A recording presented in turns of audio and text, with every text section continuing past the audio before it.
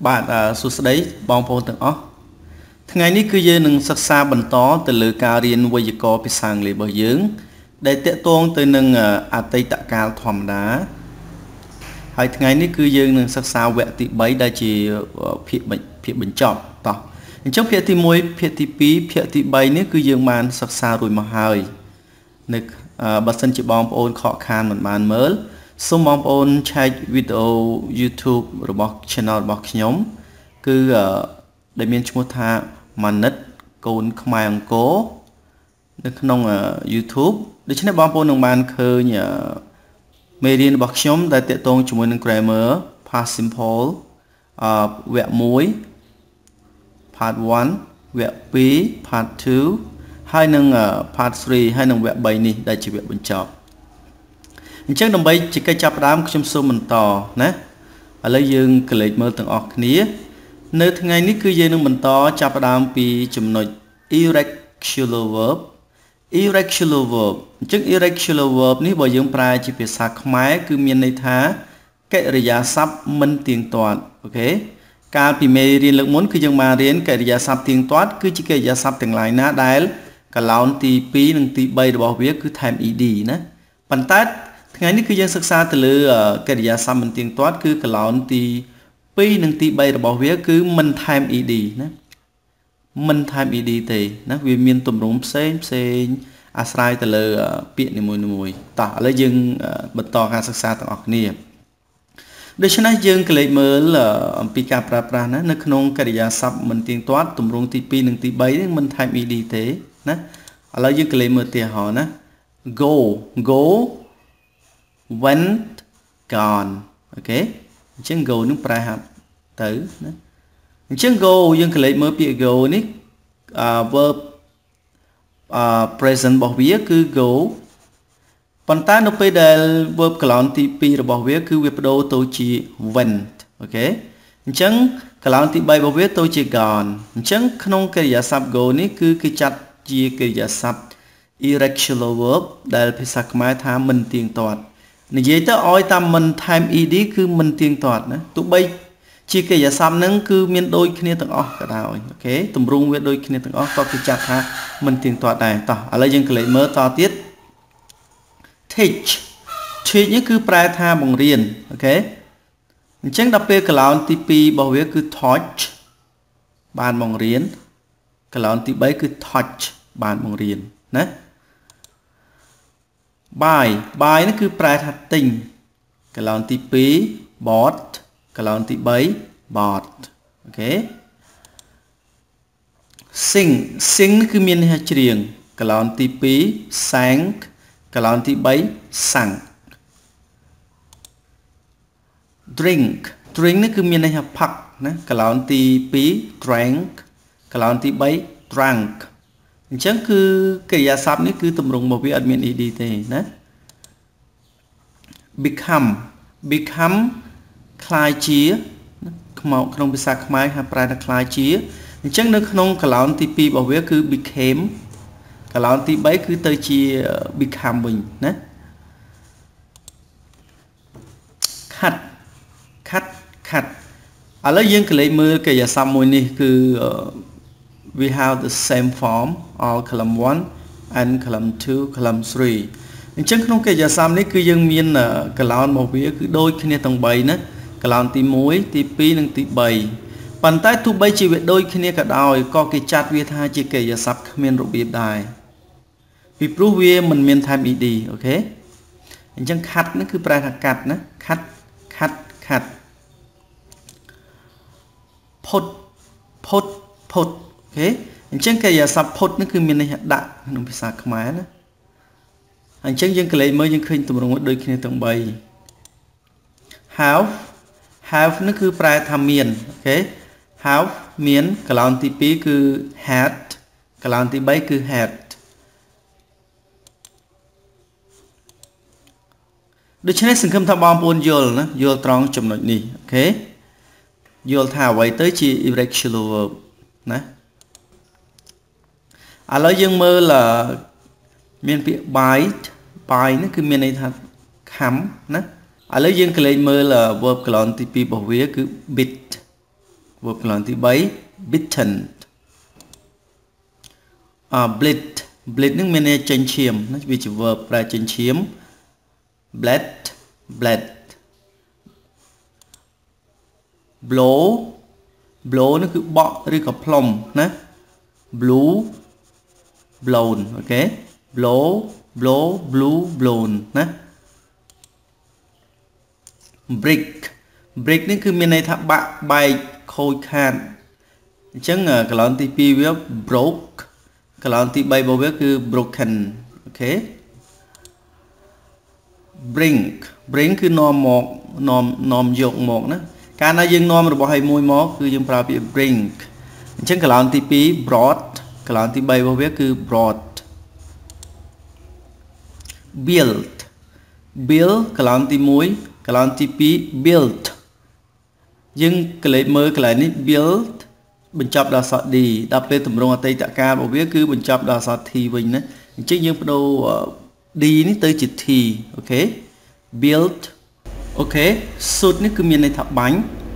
កន្លងទី2របស់វាគឺ shot shot អូខេ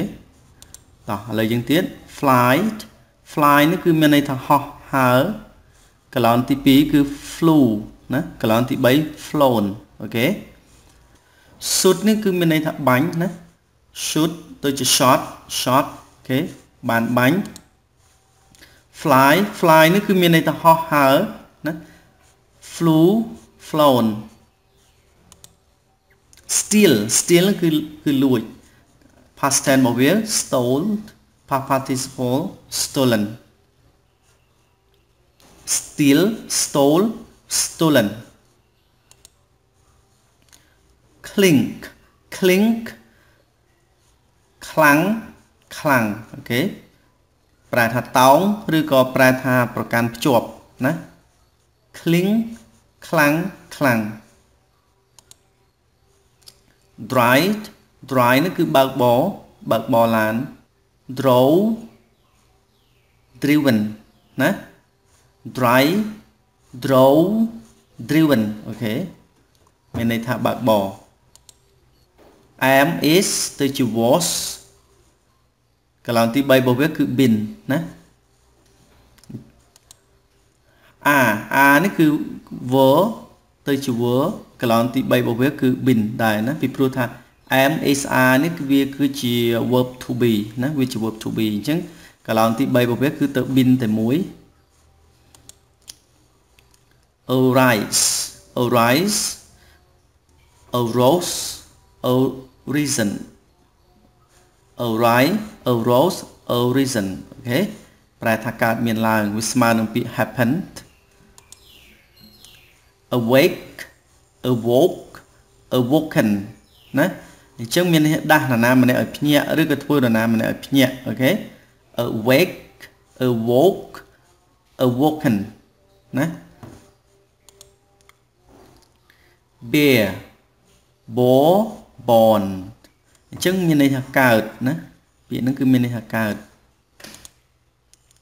bit bit bitten អូខេ bit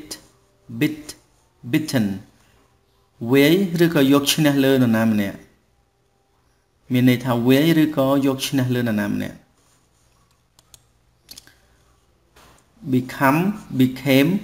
become ណាคล้ายជា begin began began begin began began ចាប់ផ្ដើមបានចាប់ផ្ដើមបានចាប់ផ្ដើម bend bent bent អូខេមានន័យថាបត់អោនឬក៏ពត់របស់ឲ្យមួយហ្នឹងឲ្យវាកោងអូខេ bend bent bent បាញបនបនអូខេបាញបនបនមានន័យថាចងរឹតណាចងរឹតរបស់ឲ្យមួយឬក៏ចងភ្ជាប់អញ្ចឹងសង្ឃឹមថាបងប្អូនយល់ត្រង់ចំណុចនេះតោះឥឡូវយើងជួយដល់ចំណុចមួយទៀតគឺ irregular verb that do not change អញ្ចឹងយើងនឹងសិក្សាទៅលើកិរិយាសព្ទគ្មានរបៀបឬក៏កិរិយាសព្ទមិនទៀងទាត់ ដែលមិនផ្លាស់ប្ដូរណាដែលទម្រង់ទី1ទី2ទី3របស់វាគឺនៅដដែលតោះឥឡូវយើងក្លែកមើលណែ set set set អូខេអញ្ចឹងប្រែថា set set set នេះគឺប្រែថាដាក់ឬក៏ចាត់ណាឬក៏លេខបើនិយាយពីព្រះអាទិត្យវិញគឺលេខណា the sun set ព្រះអាទិត្យលេខអញ្ចឹងទៅចាត់នេះគឺសំដៅលើចាត់ការអីផ្សេងណា bet bet bet អញ្ចឹងមានន័យថាភ្នាល់ណាកន្លងអញ្ចឹងអ្វីដែលយើងកំពុងតែសិក្សានេះគឺយើងសំដៅទៅលើកិរិយាសព្ទដែលកន្លងវាអត់ផ្លាស់ដែលទម្រង់របស់វាអត់ផ្លាស់ប្ដូរកន្លងទី1ទី2ទី3គឺនៅដដែលbit bit bit អញ្ចឹង bit នេះមានន័យថាដេញថ្លៃណាបង្គាប់ឬក៏ដាក់របស់មួយឲ្យដេញថ្លៃអូខេដាក់របស់អ្វីមួយឲ្យគេដេញថ្លៃណា bit burst burst burst burst burst burst ផ្ទុះណាឬក៏ខ្ទាតអីមួយយ៉ាងខ្លាំង burst cast cast cast អូខេមានន័យថាគប់ឬក៏ចោលរបស់អ្វីមួយ cost cost cost មានន័យថាមានតម្លៃឬក៏ថ្លៃណាតែទិញរបស់មួយថ្លៃប្រមាណអញ្ចឹងទៅ cost cut cut cut អញ្ចឹង cut នេះគឺមានន័យថាកាត់របស់ផ្សេងណា hit hit hit វាយឬក៏ដាល់អូខេ hit somebody hit someone hurt hurt hurt អញ្ចឹង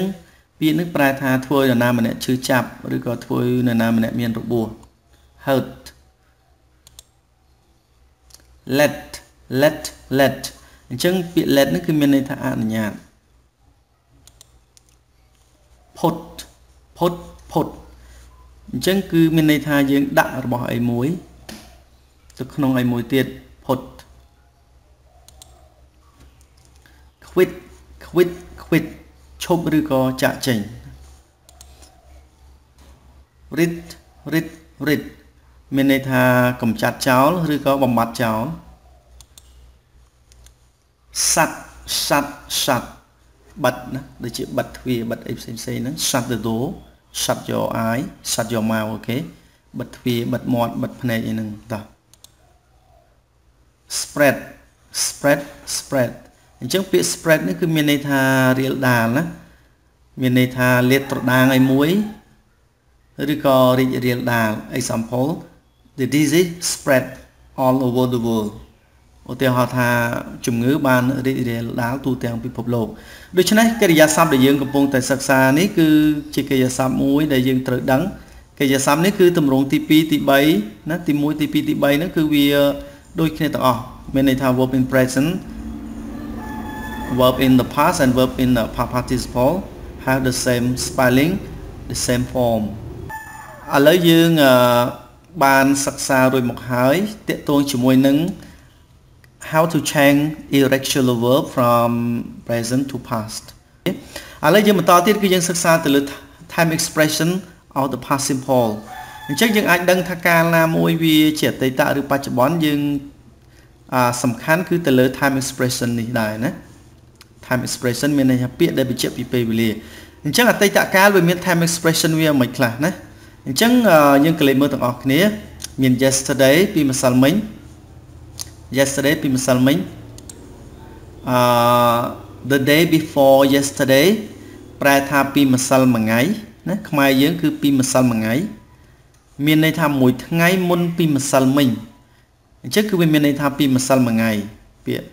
the day ហ្នឹងមានន័យថ្ងៃមួយថ្ងៃណា before មុន yesterday ពីម្សិលមិញអញ្ចឹងមួយថ្ងៃមុនពីម្សិលមិញមានន័យថាពីម្សិលមួយថ្ងៃ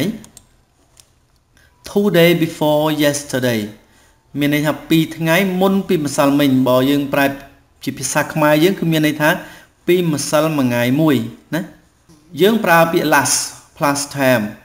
អញ្ចឹងយើងប្រើពាក្យ last ហ្នឹងបូកជាមួយនឹងពេលវេលាដើម្បីបង្ហាញអំពីរឿងដែលកើតឡើងក្នុងអតីតកាល example ឧទាហរណ៍ដូចជា last blah blah blah blah យើងបូកឲ្យមួយមិនណា អញ្ចឹង last week មានន័យសប្តាហ៍មុនណា last month ខែមុន last year ឆ្នាំមុន last Monday ថ្ងៃច័ន្ទមុន last Friday ថ្ងៃសុក្រមុន last 3 year 3ឆ្នាំមុនអញ្ចឹងសង្ឃឹមថាបងប្អូនយល់ត្រង់ចំណុចនេះកាលណាយើងប្រើពាក្យដែលទាក់ទងជាមួយអតីតកាលយើងអាចប្រើពាក្យ last ហ្នឹងគឺបូកជាមួយនឹងពេលវេលាដូចមាន month មាន year មាន time មាន day ហ្នឹងណាមានថ្ងៃខែឆ្នាំហើយនេះយើងបូកទៅអញ្ចឹងពាក្យទាំងអស់ហ្នឹងគឺវាពាក្យបញ្ជាក់ពីអតីតកាលហើយកាលណាយើងប្រើពាក្យ last បូកពេលវេលាហ្នឹងគឺសំដៅលើពេលវេលាដែលហួសហើយណាឥឡូវយើងកន្លែងមួយទៀតណាយើងប្រើពាក្យទាក់ទងជាមួយនឹងអតីតកាលដោយប្រើពាក្យ ago ណាយើងប្រើចំនួនពេលវេលាឬក៏ប្រើពាក្យដែលបញ្ជាក់ពីពេលវេលាហើយយើងបូកពាក្យ ago នៅខាងក្រោយទៅណាឥឡូវយើងកន្លែងមើលណា 1 minute ago អញ្ចឹងមានន័យថា1នាទីកន្លងទៅណាអញ្ចឹងកាលណាយើងប្រើពាក្យ ago នេះគឺពេលវេលាហ្នឹងវាហួសទៅហើយណា1 minutes ago 1នាទីកន្លងទៅ5 hours ago 5ម៉ោងកន្លងទៅណាបើសិនយើងអានភ្ជាប់5 hours ago ណា5 hours ago មានន័យថា5ម៉ោងកន្លងទៅa day ago មួយថ្ងៃកន្លងទៅណា2 days ago មានន័យថា2ថ្ងៃកន្លងទៅ a year ago មួយឆ្នាំកន្លងទៅ10 years ago 10ឆ្នាំកន្លងទៅ3 weeks ago 3សប្តាហ៍កន្លងទៅណា4 months ago មានន័យថា4ខែកន្លងទៅឥឡូវយើងមើលប្រយោគឧទាហរណ៍មួយចំនួន some more example of past simple ណា I played tennis with my wife last Sunday អូខេខ្ញុំបានលេង tennis ជាមួយនឹងប្រពន្ធរបស់ខ្ញុំកាលពីថ្ងៃអាទិត្យមុនអូខេអញ្ចឹងបងប្អូនមើលចំណុចត្រង់នេះទី1គឺកិរិយាសព្ទនេះគឺវាជា verb column ទី2មានន័យ verb ក្នុង column ទី2ចំណុចទី2ដែលយើងត្រូវមើលគឺ time expression នេះឯងពាក្យដែលបញ្ជាក់អំពីពេលវេលាណាទើបយើងអាចដឹងថាកាលហ្នឹងជាអតីតកាលត្រឹមត្រូវហើយណាអញ្ចឹងខ្ញុំបានលេង tennis with my wife last Sunday ជាមួយនឹងប្រពន្ធរបស់ខ្ញុំកាលពីថ្ងៃអាទិត្យមុនណា I work as a teacher at Kiriwong High School ណាខ្ញុំបានធ្វើការងារជាគ្រូបង្រៀននៅឯវិទ្យាល័យគិរីវង្សអូខេដូច្នេះវាសំខាន់នៅពេលដែលយើងនិយាយគឺយើងត្រូវតែដឹងថាកាលណាវាជាកាលអ្វីហើយវាមានទម្រង់បែបណា Mary left 2 minutes ago Mary បានចាក់ចេញ2នាទីកន្លងទៅណាឃើញពាក្យ ago នេះហ៎អញ្ចឹង left នឹងមកពីពាក្យថា live អូខេ She invited her friends to her party នាងបានអញ្ជើញមិត្តភ័ក្តិទាំងឡាយរបស់នាងមកកាន់ពិធីជប់លៀងរបស់នាងណាអញ្ចឹង invited ហ្នឹងគឺមកពីពាក្យថា invite She invited her friends to her party ណានាងបានអញ្ជើញមិត្តភ័ក្តិទាំងឡាយរបស់នាងមកកាន់ពិធីជប់លៀងរបស់នាង The police stopped him for speeding last night The police ហ្នឹងគឺមានន័យថា police stopped មានន័យថាបញ្ឈប់ him ប្រែថាគាត់ for speeding last night សម្រាប់ការបើកលឿនពេក speeding នឹងបើកលឿនឬក៏បើកហួសល្បឿនណា last night កាលពីយប់មិញ David passed his exam in 2006 David បានប្រឡងជាប់ណា pass exam នឹងមានន័យថាប្រឡងជាប់ David passed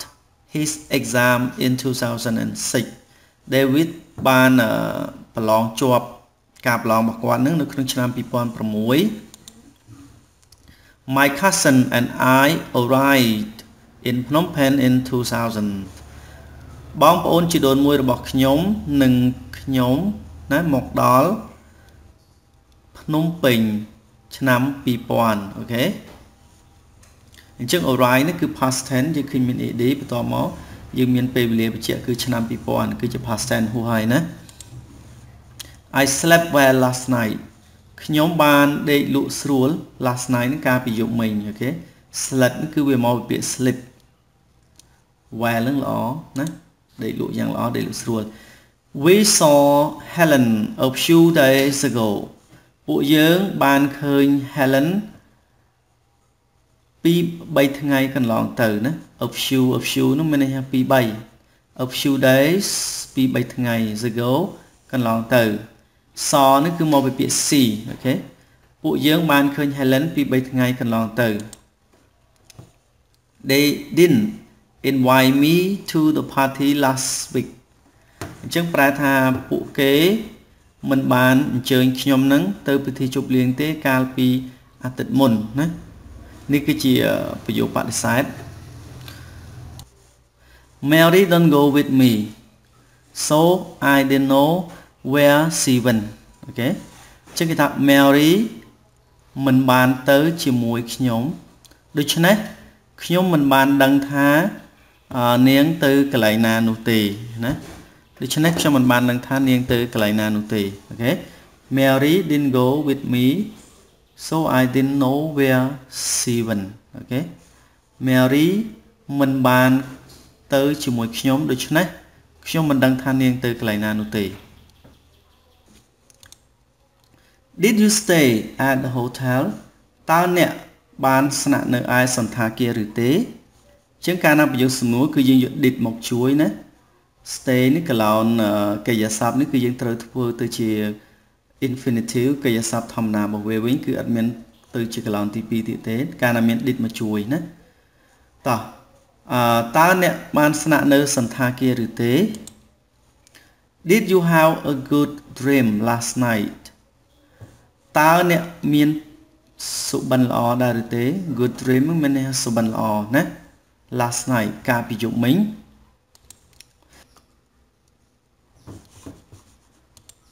តោះជាជំហានបន្តគឺយើងសិក្សាទៅលើ how to change sentences from present to past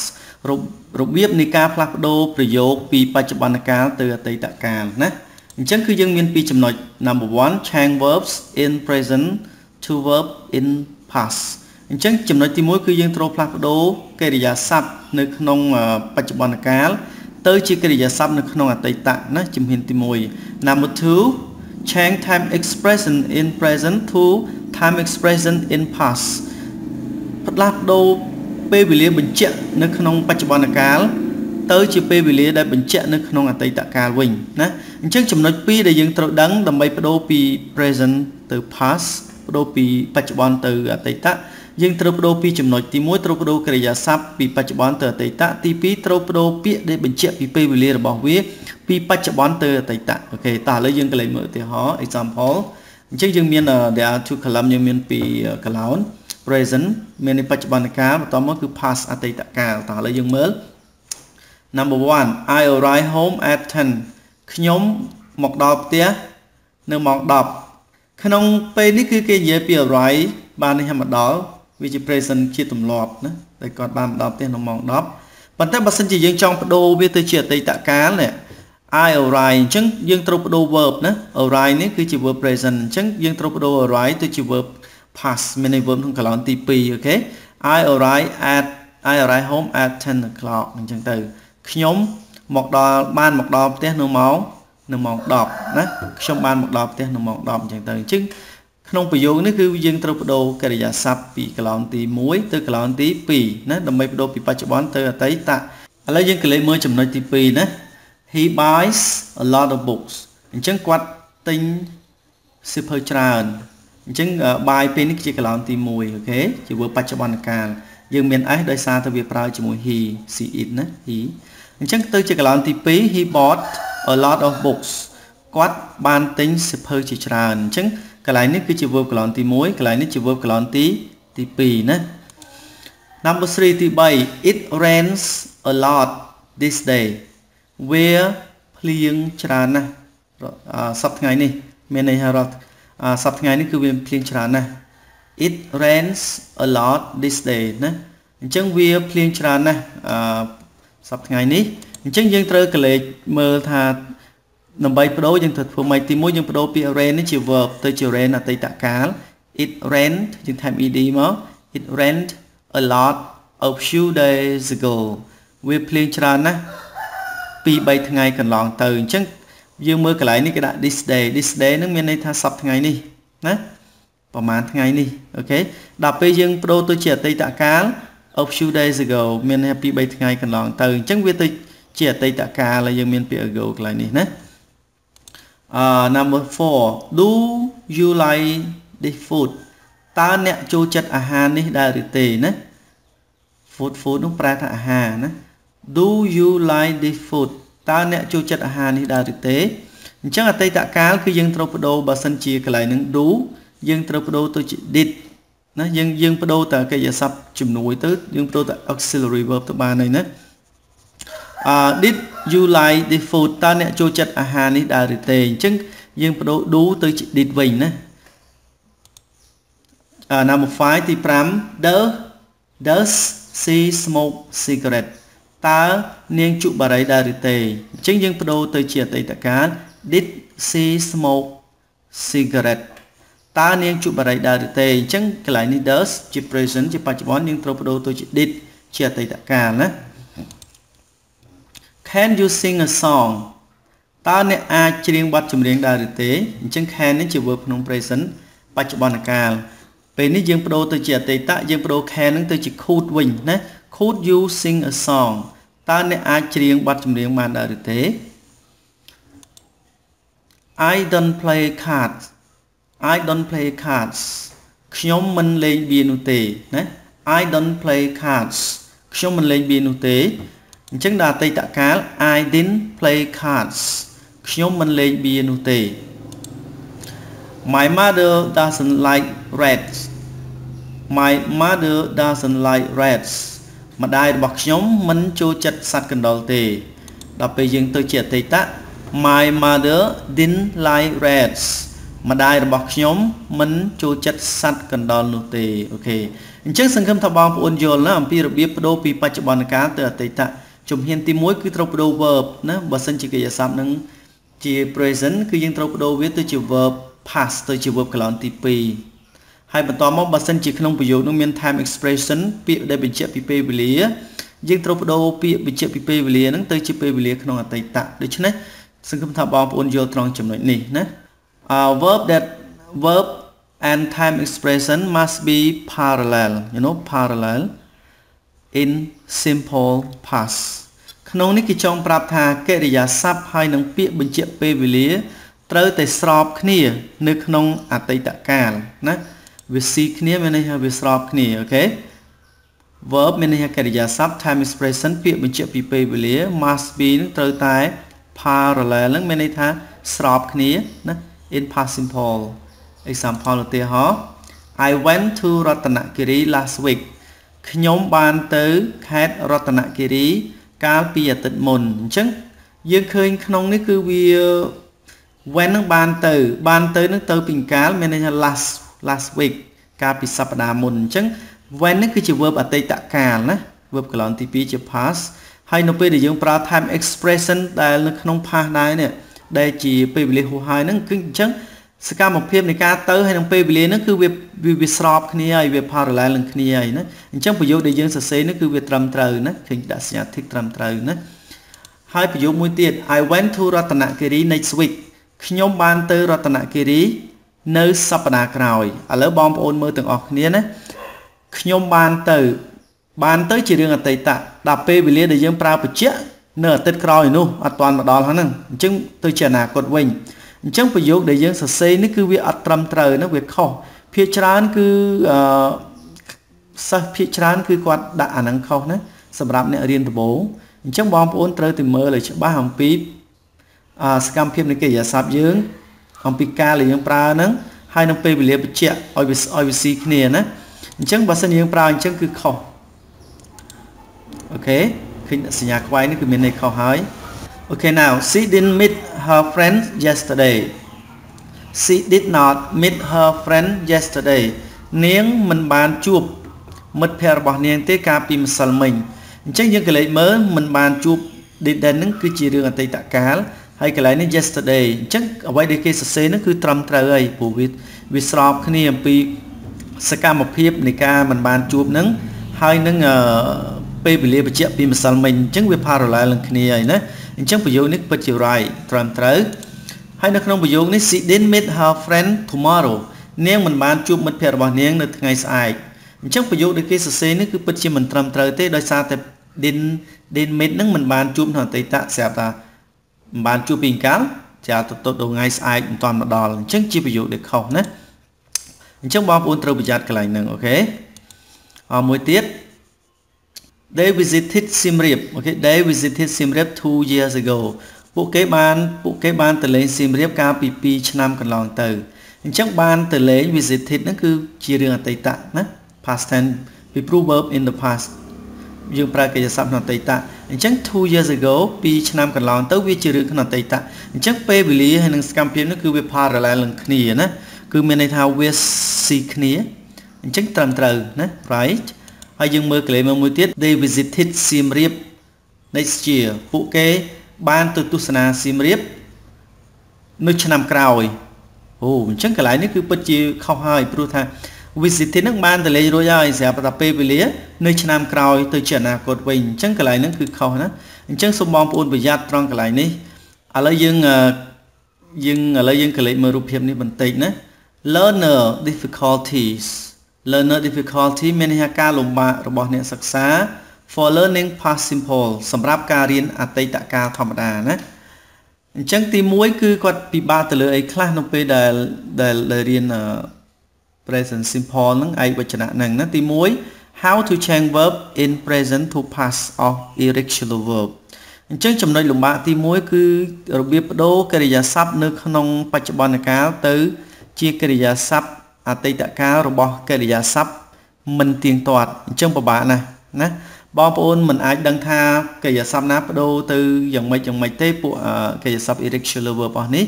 អញ្ចឹងលុះត្រាតែបងប្អូនធ្លាប់ដឹងណាធ្លាប់ជួបធ្លាប់ឃើញធ្លាប់អានណាធ្លាប់រៀនទៅបងប្អូនអាចដឹងបានអញ្ចឹងទាមទារឲ្យយើងអានច្រើនស្ដាប់ច្រើននិងរៀនឲ្យបានច្រើនទៅការដឹងរបស់យើងនឹងវាទូលំទូលាយណាចំណុចទី2 learner don't know which verb are regular and which verb are irregular អ្នកសិក្សាឬក៏អ្នករៀននឹងគឺមិនដឹងថាតើកិរិយាសព្ទមួយណាទៀងទាត់កិរិយាសព្ទមួយណាមិនទៀងទាត់នោះទេអញ្ចឹងទាំងខ្ញុំទាំងគេលុះត្រាតែយើងធ្លាប់ជួបណា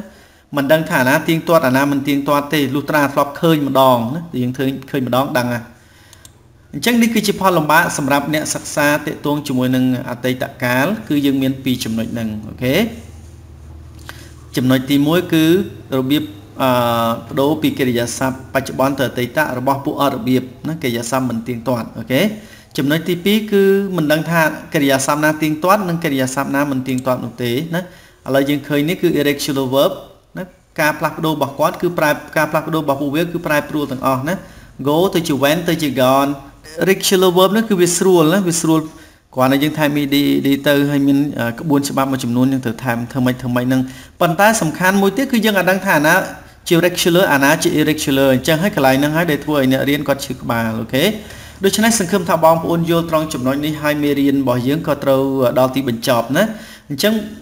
សូមអរគុណបងប្អូនទាំងអស់ដែលបានចំណាយពេលវេលាដ៏មានតម្លៃក្នុងការសិក្សាហើយបើសិនជាបងប្អូនមិនច្បាស់សូមហើយឬក៏បើសិនជាបងប្អូនមិនបានមើលពីមេរៀនទី1ទី2ភាគ1ភាគ2សូមបងប្អូនវិលទៅមើលមេរៀនភាគទី1ភាគទី2វិញដើម្បីឲ្យវាស៊ីគ្នាណា